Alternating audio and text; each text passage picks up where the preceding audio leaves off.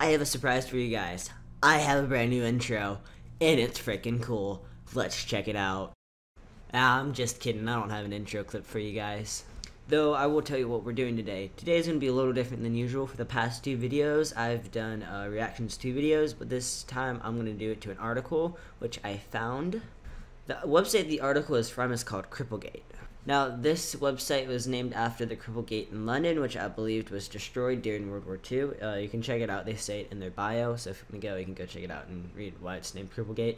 Anyway, I'm getting off track. Let's get back to the point now. The article itself is called Why Evangelicals and Catholics Cannot Be Together by Jordan Standridge. Now, you see, Jordan Standridge here has his own website, Twitter, and Facebook. Now, you see, Jordan has made several articles on Roman Catholics, so don't think this will be the last video made on one of his writings. Though, let's hop right into this article, and we'll look at the rest later. Now, this video is around 2 years old, so the next video I make about one of his articles, I will make it more recent. Well, let's hop right into it, no more prolonging. As the evangelical world in America seems rather excited about the Pope's visit, I can't help but remember how I felt when I discovered the Evangelicals and Catholics Together document. In 1995, the unthinkable happened. Well-known evangelical pastors signed a document in which they joined themselves with Catholic priests and philosophers in an ecumenical fashion in order to promote the agreements over the disagreements that have plagued Protestants and Catholics for centuries, dating back to the greats Calvin, Luther, Zwingli, and Knox. They agreed to no longer prothensalize each other, agreeing that Catholics are indeed brothers and sisters in Christ. First off, Calvin, Luther, and Zwingli, and Knox are not great. They're not great at all. Just thought we'd get that out of the way. Though I don't like how he glances over this thing so quickly, the ECT.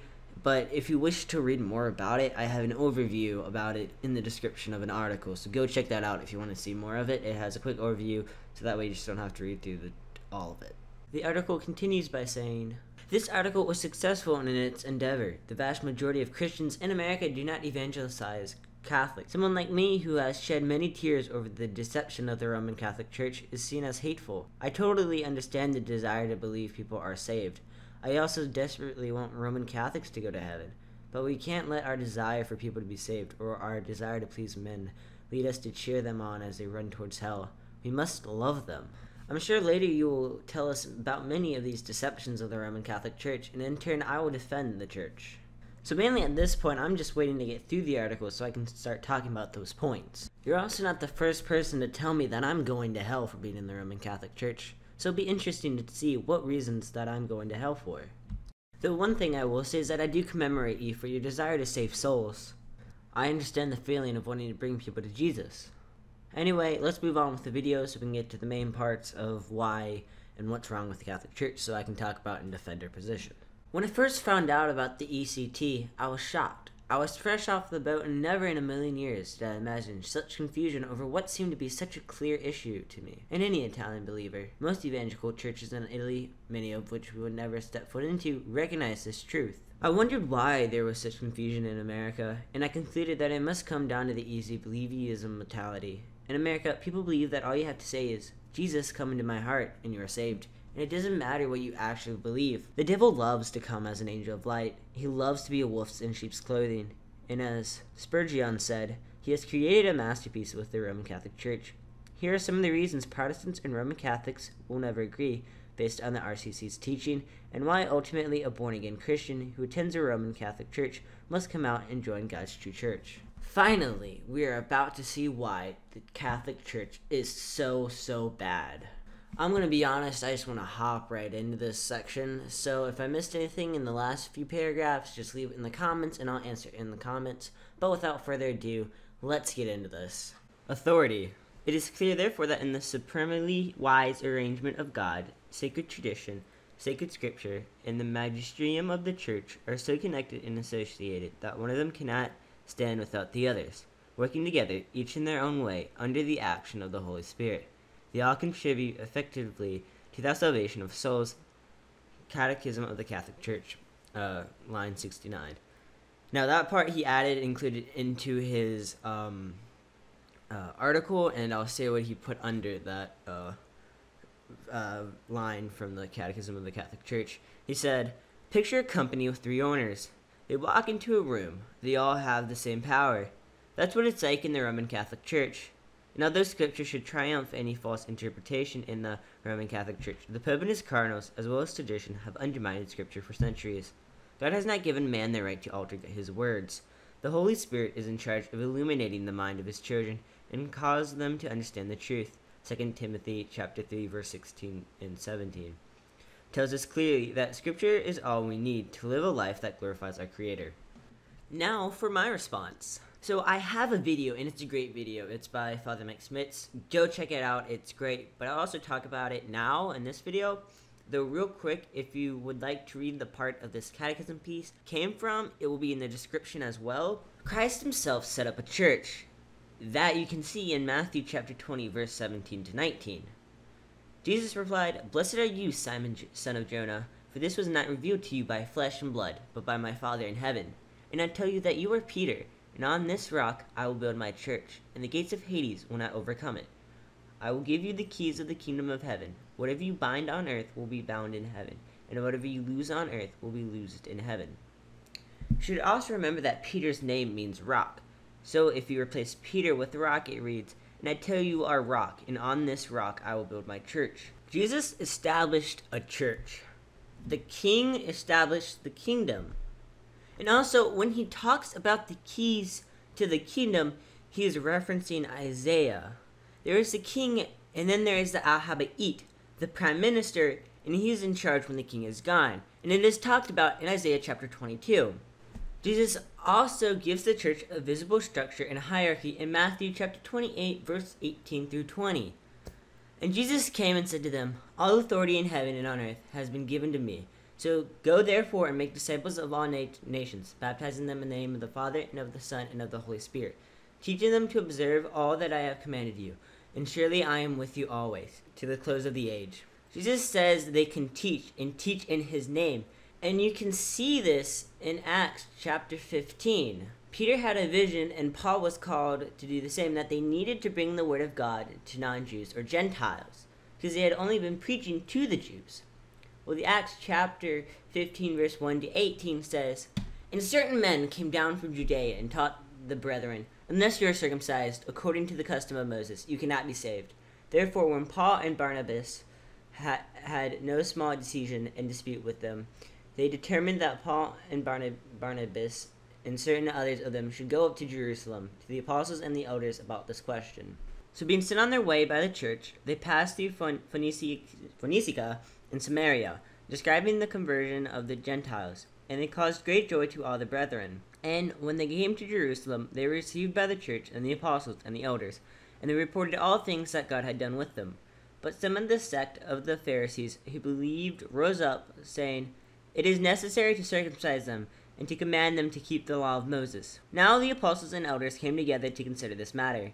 And when there had been much dispute, Peter rose up and said to them, Men and brethren, you know that a good while ago God chose among us, and that by my mouth the Gentiles should hear the word of the gospel and believe. So God, who knows the heart, acknowledged them by giving them the Holy Spirit, just as he did to us, and make no distinction between us and them, purifying their hearts by faith. Now therefore, why do you test God by putting a yoke on the neck of the disciples, which neither our fathers nor we were able to bear? But we believe that through the grace of the Lord Jesus Christ, we shall be saved in the same manner as they. Then all the multitude kept quiet and listened to Barnabas and Paul, declaring how many miracles and wonders God had worked through them among the Gentiles. And after they had become silent, James answered, saying, Men and brethren, listen to me. Simon has declared how God at the first visited the Gentiles to take out of them a people for his name. And with this the words of the prophets agree, just as it is written, After this I will return, and will rebuild the tabernacle of David, which has fallen down. I will rebuild his ruins, and I will set it up, so that the rest of mankind may seek the Lord, even all the Gentiles who are called by my name, says the Lord who does all these things. Known to God from eternity are all his works. Therefore I judge that we should not trouble those from among the Gentiles who are turning to God, but that we write to them to abstain from things polluted by idols, from sexual immorality, from things strangled, and from blood. For Moses had throughout many generations those who preach him in every city, being read in the synagogues every Sabbath. If you had trouble understanding me, I'll leave a link to the passage in the description. I know I probably butchered it, a lot of the names and a lot of the places, but I'll leave it in the description if you want to read it again. Anyway, so men said you had to be circumcised to be saved. The apostles and elders got together, they debated, prayed, and eventually decided that it seems to them in the Holy Spirit that they should not impose circumcision on Gentiles. Now the problem was that Jesus had never talked about this and they weren't sure what to do. This is one of the problems with sola scriptura. What happens when something comes up that the Bible doesn't talk about? What do you do? In Acts chapter 15 is a moment you can see the visible church, the actual church that has the ability to teach and to teach definitively. And this isn't the only time that the church has done this. They have done this many times, and it will continue on to do this. So I also highly recommend that you go and check out Father Mike Smitz's video. He explains it a little bit better. He explains it actually a lot better than I do. So go check it out. It's in the description, as always. But I'm going to carry on.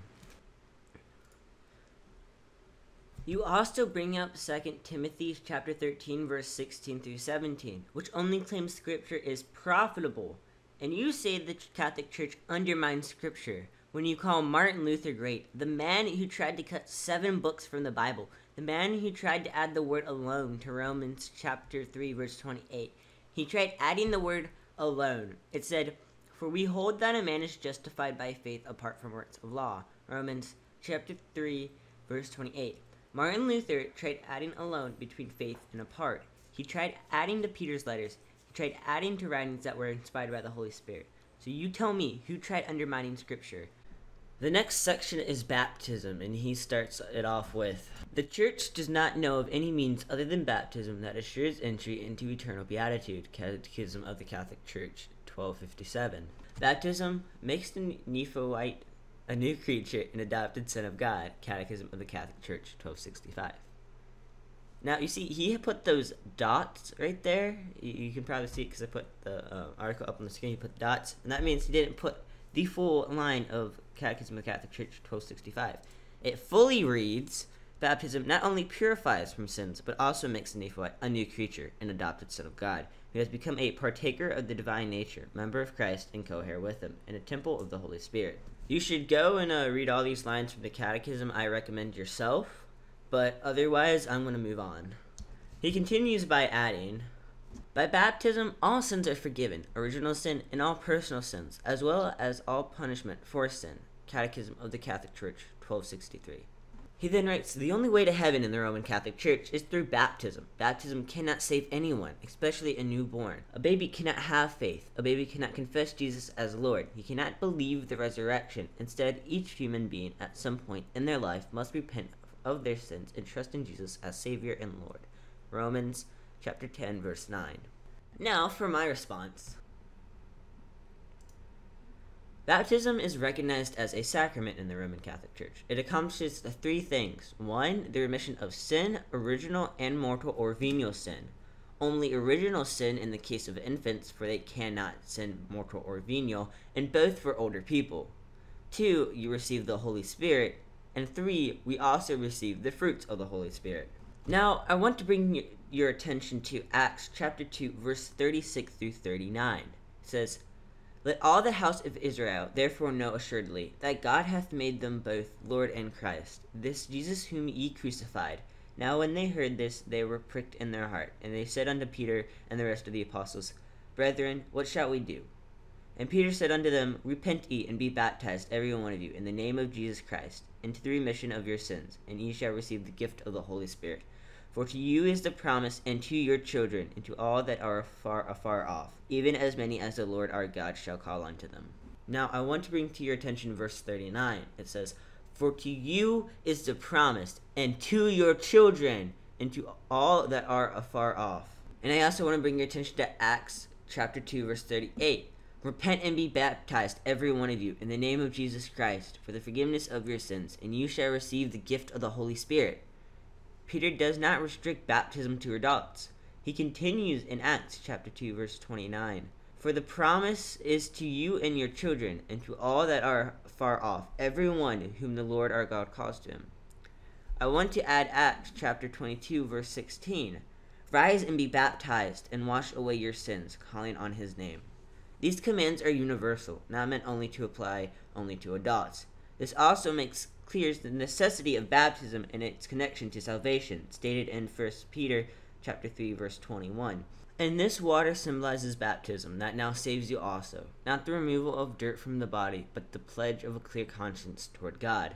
It saves you by the resurrection of Jesus Christ. The church has always believed baptism applies to kids and adults. Jesus answered, Very verily I say unto thee, except one be born of water and the Spirit, he cannot enter into the kingdom of God. John chapter 3, verse 5. His words apply to everyone, even children. Let the children come to me, and do not hinder them, for to such belongs the kingdom of heaven. Matthew chapter 19, verse 14.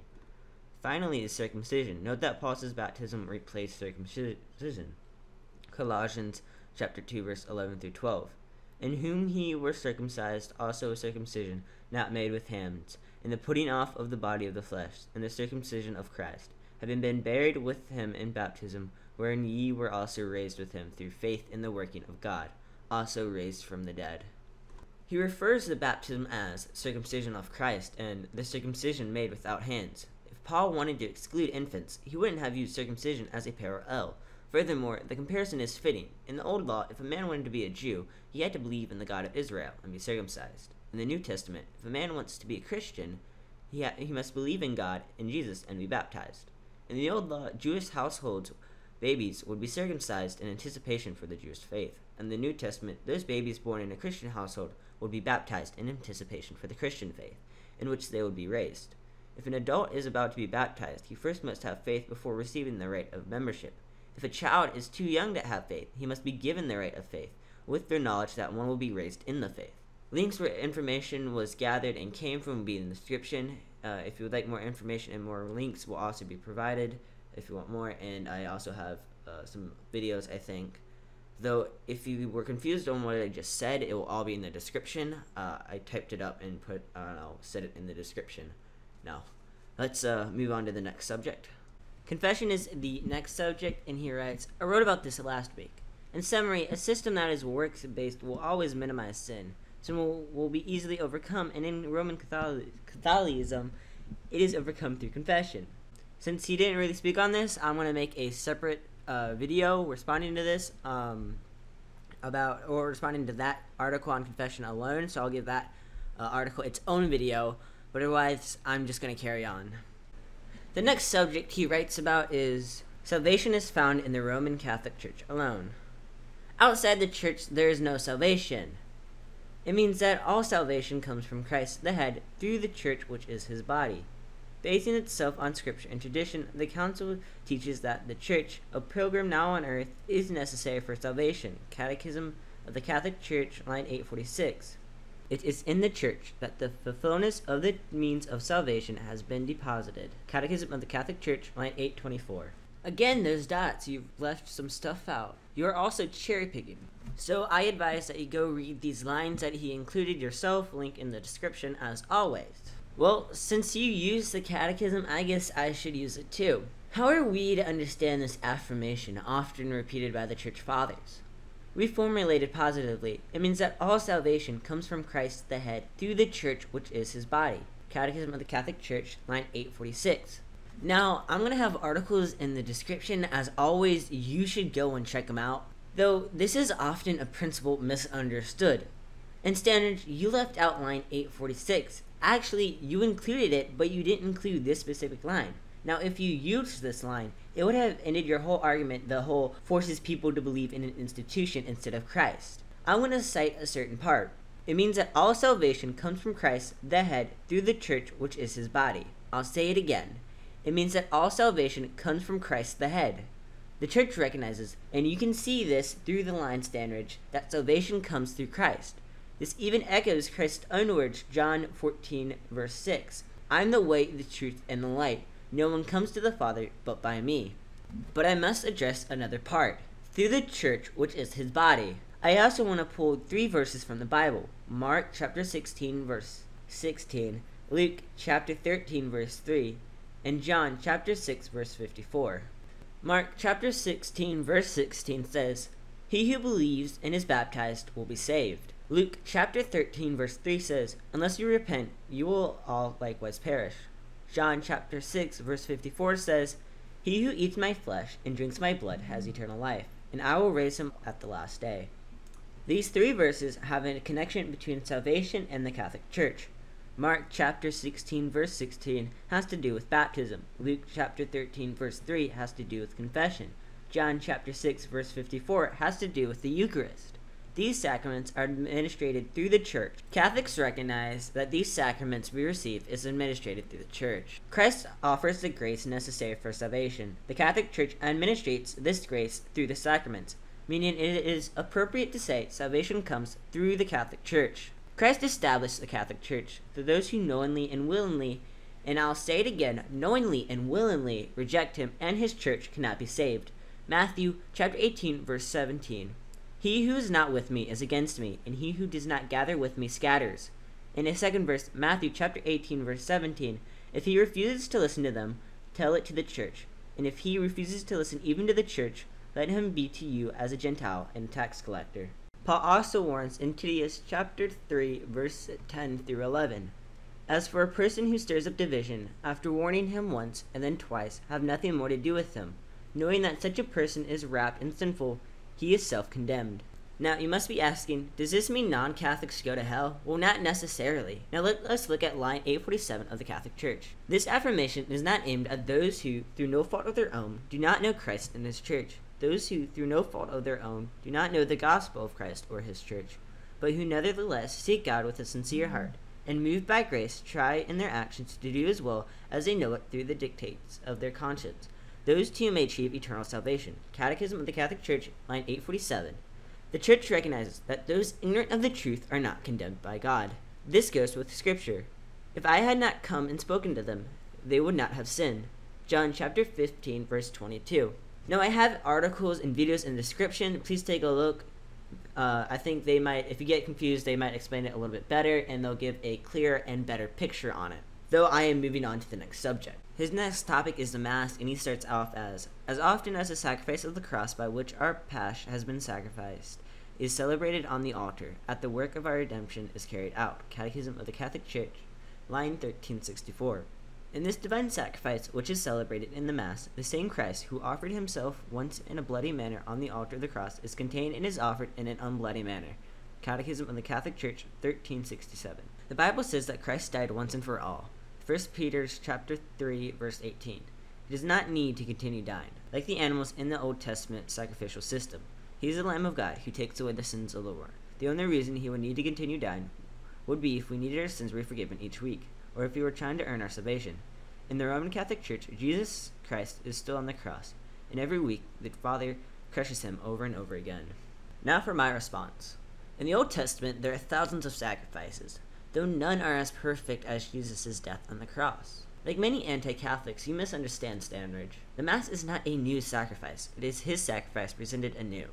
And I'll say it again, it is not a new sacrifice. It is the same sacrifice at Calvary presented anew, so, open quotes, that the redemption won for our race should produce its fruit in us individually, close quotes. That quote came from E.J. Sheed's book, Theology for Beginners. Link to it is in the description. The Eucharist symbolizes grace and conveys the grace it symbolizes. Christ does not suffer again each week. He is not re-crucified. The Eucharist is a sacrifice at Calvary presented anew. I have another good quote from John A. O'Brien's The Faith of Millions. It says, "The manner in which the sacrifices are offered is alone different. On the cross, Christ really shed his blood and was really slain. In the Mass, however, there is no real shedding of blood, no real death, but the separate consecration of the bread and of the wine symbolizes the separation of the body and blood of Christ, and thus symbolizes his death upon the cross. The Mass is the new and perpetuation of the sacrifice of the cross in the sense that it offers Jesus anew to God and thus commemorates the sacrifice of the cross, reenacts symbolically and mystically, and applies the fruits of Christ's death upon the cross to individual human souls. All the efficiency of Mass is derived, therefore, from the sacrifice of Calvary." Page 306. Now, Standridge, you would say, I want Bible verses. And well, here they are. Luke chapter 22, verse 19 through 20 says, And when he had taken some bread and given thanks, he broke it and gave it to them, saying, "This is my body, which is given for you. Do this in remembrance of me." And in the same way he took the cup after they had eaten, saying, "This cup, which is poured out for you, is a new covenant in my blood." Notice he says, "This is my body," not "this symbolizes my body." Jesus himself says, "This is my body." Another really good example is John chapter 5, verse 53 through 57. Jesus said to them, "Very truly I tell you, unless you eat the flesh of the Son of Man and drink his blood, you will have no life in you. Whoever eats my flesh and drinks my blood has eternal life, and I will raise them up at the last day. For my flesh is real food, and my blood is real drink. Whoever eats my flesh and drinks my blood remains in me, and I in them. Just as the living Father sent me, and I live because of the Father, so the one who feeds on me will live because of me." Also, Acts chapter 2, verse 42. They are continually devoting themselves to the apostles' teaching, and to the fellowship, to the breaking of the bread, and to prayer. I can go on and give you more verses, though I answered your objection. Now I will leave articles that further talk about the Eucharist. Please go check them out, since I kept this one short. And now I'm going to move on to the next and final subject. Eternal life is his next topic. He starts, "The first commandment is also concerned with the sins against hope, namely despair and presumption." Catechism of the Catholic Church, 2091. Presumption, hoping to obtain this forgiveness without conversion and glory without merit. Catechism of the Catholic Church, 2092. Moved by the Holy Spirit and by charity, we can then merit for ourselves and for others the graces needed for our sanctification. Catechism of the Catholic Church, 2010. He continues by saying, "Ultimately, as we see so clearly, written by their own fingers, they believe that you must merit God's forgiveness. It is not a free gift." Epiphanies chapter 2, verse 8 through 9. "It is something that you must earn, and anyone who says that they are on their way to heaven without having earned it over the course of many years is presumptuous and disillusioned." The Bible says in 1 John chapter 5, verse 13, "I have these things so that you may know that you have eternal life." It is not something we must earn, but it is a free gift, and we can have confidence in this life that we will be with him in the moment we die. Standridge, you cherry-picked from the Catechism. You cherry-picked. And that will become clear with what I'm about to say.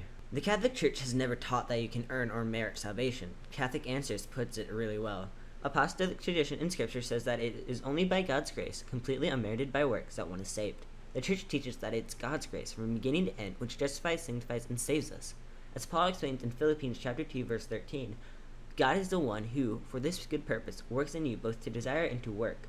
Notice that Paul's work presupposed that the faithful Christian is not just desiring to be righteous, but is actively working toward it. This is the second half of the justification equation, and Protestants either miss or ignore it. James chapter 2, verse 17 reminds us that faith of itself, if it does not have works, is dead.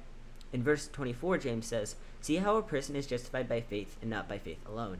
And later, "For just as a body without a spirit is dead, so also faith without works is dead." Chapter 2, verse 26. Close quotes. I will leave the rest of the article in the description, but I'm going to finish this article off. Any questions, leave it in the description, though let's finish this article. His final paragraph says, "Our hearts go out to the people stuck in this false system. Our desire is not to condemn them, but to bring the truth to these people. Sometimes you have to let people know they are lost before showing them how they can be found. If you wish to learn more about how to evangelize Roman Catholics, there are 10 books I have benefited from to help you just do that." It appears it didn't benefit you that much.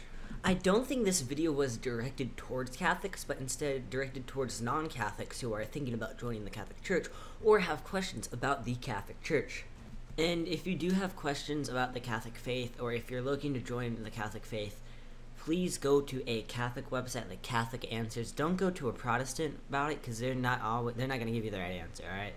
Go to a Catholic, go to Catholic websites, go to one of the websites I listed down below. They will help you, they will explain things, and if you have any questions, I can also try and answer them in the description. Anyway guys, that does it for this video. I'll see you in the next video. Peace.